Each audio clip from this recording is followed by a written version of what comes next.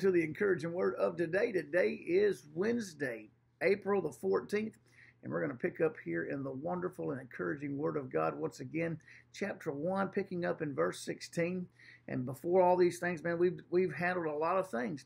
But you ask the question, well, how can I know that these things are true? How can I know that this is what I really need? How can I know that I need to follow this one named Jesus? Well, he picks up and says these words, verse 16.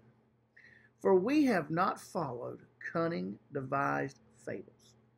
Cunning devised fables. These elaborate stories. We're not looking at the stories of the Greeks. We're not looking at the stories of all these things. Listen, we're telling you what we've seen. Notice what he says here. He says, we are not following stories when we made known unto you the power and the coming of our Lord Jesus Christ. He said, we're telling you what we saw. We saw the power of God. We saw the resurrected Lord Jesus. And that's what made them apostles, was that they saw the resurrected Lord Jesus Christ. They saw his ministry, and they saw him after he had been crucified, buried, and risen again. And they were eyewitnesses, and that's what he says here. He says, we did not follow cunning devised fables when we made known unto you the coming and power of the Lord Jesus Christ, but were eyewitnesses of his majesty. We were eyewitnesses of these things.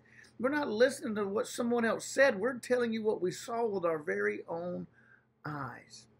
And what a joy it is to have the writers of the Bible writing these things down in remembrance by the power of the Holy Spirit to tell us exactly what happened so that we know we're not just following stories, we're following eyewitness accounts of the resurrected Lord Jesus. But notice what he says here in verse 16. He said, not only did we show you not only we were eyewitnesses of his majesty, not just his power, but his majesty, his glory. They saw the transfigured, resurrected Lord Jesus Christ in his perfect state, his majesty, knowing that he's coming back as the King of Kings and the Lord of Lords. And we've got a God who's been raised from the dead that holds us by his mighty power. Verse 17, for he received from God the Father honor and glory when there came such a voice to him from the excellent glory. And so this is where we're talking about that transfiguration moment where they were on the top of that mount and the voice of heaven opened up and said, this is my son in whom I am well pleased. And so the question was, who should we listen to? Well, he says, this is my son in whom I am well pleased. Hear him. And so, man, they heard this voice from heaven, this affirmation. I mean, there's not very many times when many people have heard the audible voice of God, but they heard the audible voice of God the Father in that moment on the Mount of Transfiguration, which shows that even though they are one in essence, they are three in person. God the Father, God the Son, God the Holy Spirit, and they were all there in that moment. But he picks up and says, this is my beloved Son in whom I am well pleased. And the voice which came from heaven we heard when we were with him in the holy mount. And so he says, this was a wonderful experience. We could not believe the things that we were seeing. We could not believe the things that we were hearing, but we're telling you we saw them and we heard them, and they are true. But now I want you to pick up and see what he says starting in verse 19. Because how can we know all these things to be true? Not only from a spiritual experience that we may have had some point in our lives, no matter how grand it was, we have a even better proof. And he says these words, we also a more sure word of prophecy. We have also a more sure word of prophecy, whereunto you do well that you take heed as a light that shineth in a dark place, until the day star arises in your heart, knowing this, that no prophecy of Scripture is of any private interpretation.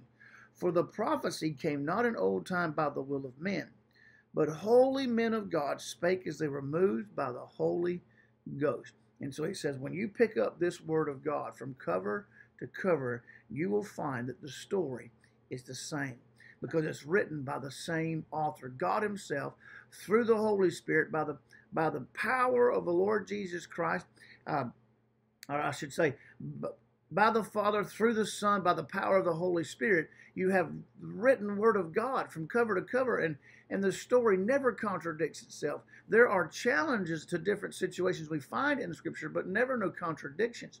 And so, while some stories may omit certain things and some stories may add certain things, it's from different people's perspectives by the power of the Holy Spirit, bringing to remembrance so that we get a full detail of the story. And so we can reconcile everything in Scripture, but nothing that we think that cannot be reconciled never diminishes, nor does it take away any credibility to the life, the death, the burial, and the resurrection of the Lord Jesus Christ. Never, never. And the story from the beginning to the end, as Jesus said, and he explained unto them in the Scriptures all things concerning himself, beginning at Moses and the prophets and coming all the way through. And so all of Scripture, as 2 Timothy would say, is inspired by God, by the Holy Spirit, and that's what that means. And so he says, you want to know how you know you can follow this Lord, how you can know that this Jesus is real? Pick up your Bible and read it from cover to cover, and you'll find that it tells one story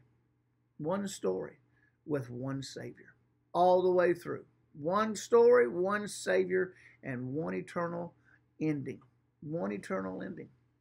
And that is, there's a heaven and there's a hell. And you have to choose. Am I going to follow this one? How can I know that I can follow this one? Well, you're not just getting stories. You're getting eyewitnesses' accounts of men who have encountered the living God and the risen living God, the one who died for you and rose again on that third day so that you might be able to put your faith and trust in him fully. And so I pray today you follow this risen Lord, this one who says, man, we've seen his power, we've seen his majesty, and you can read about it from Genesis 1:1 to Revelation 22:21. It's a marvelous story that you can trust. It's a marvelous history, I should say, that you can trust. It's not just a story. It's the history of our God and his plan to save. And so go forth today mightily in the name of your Lord and Savior, Jesus Christ, and be encouraged.